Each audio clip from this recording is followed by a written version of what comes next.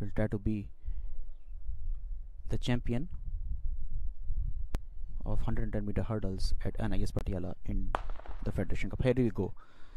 It's a quick fiery start from lane number 2 by Yashwanth Kumar Lawane. As per the expectation, he is going strong there, and you can see that it's a charging hard is Lokesh Pachera as well. There are a few hurdles that are dropping, but Lokesh Pachera, you can see now it's veeramani of Tamil Nadu.